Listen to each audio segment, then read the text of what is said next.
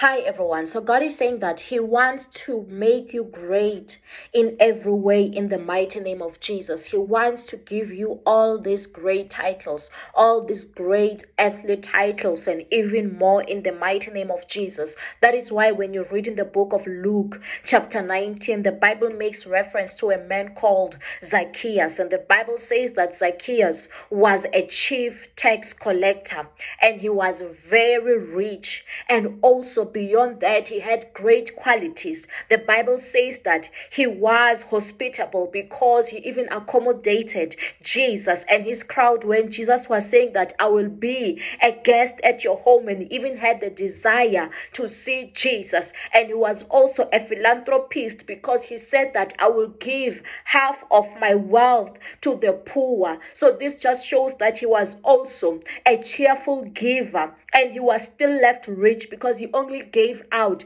half of his wealth. And the Bible in verse 9, it says, Jesus responded, salvation has come to his home today, for this man has shown himself to be a true son of Abraham. Hallelujah. So you could even see that he received salvation although he was rich. So God is also saying in your life, there's nothing wrong with being rich. There's nothing wrong with being in a high position. There's nothing wrong with being in a high position. He wants you to receive such in your life, such grace in your life in the mighty name of Jesus. So may your life be blessed in every way. May your life be blessed physically, financially, spiritually, emotionally, in the mighty name of Jesus. Amen.